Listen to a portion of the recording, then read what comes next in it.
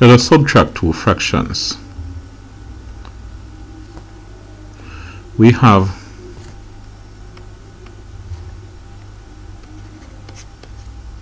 3/4 minus 1/8. Here you can consider a certain number of 8s minus 1/8. If you had, say, 7/8 minus 1/8, you would be left with 6/8. If you had 10/8 minus 1/8, you would be left with 9/8, and so on. So, just as we did with addition, we're going to turn the 4 into 8 by multiplying by 2 here. And we have to multiply by 2 up top as well. So, it's the same as multiplying by 2 over 2.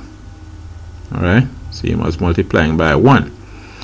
So the value of the fraction doesn't change. So this becomes 3 2s 6 over 4 2s 8. So what we have then is 6/8 plus 1/8. So 6/8 plus 1/8 gives 7. No, it's minus. We're subtracting. So let me do that again. Minus 1/8. 6/8 minus 1/8 gives 5/8. Alternatively, you could use a shortcut and say you draw the line and find the LCM. LCM of 4 and 8 is 8.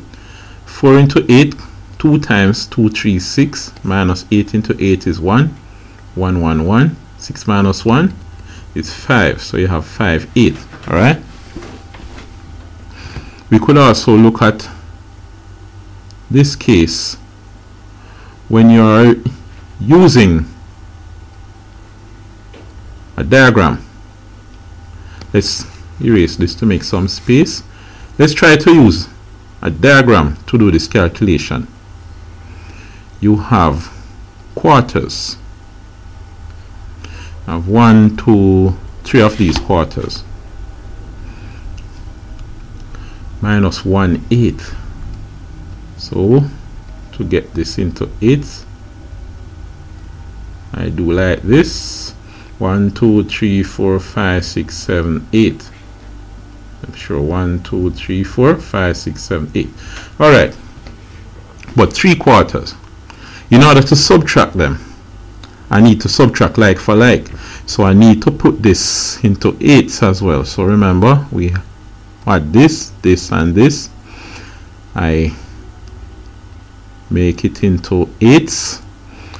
And the 3/4 give me how many 8s? 1, 2, 3, 4, 5, 6 8s. And you know, 6 minus, and I'm interested in one of the 8 here. 6 minus 1 is 5. So I have 6/8.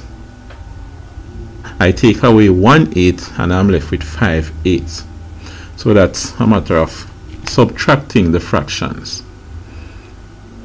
We'll move on next time.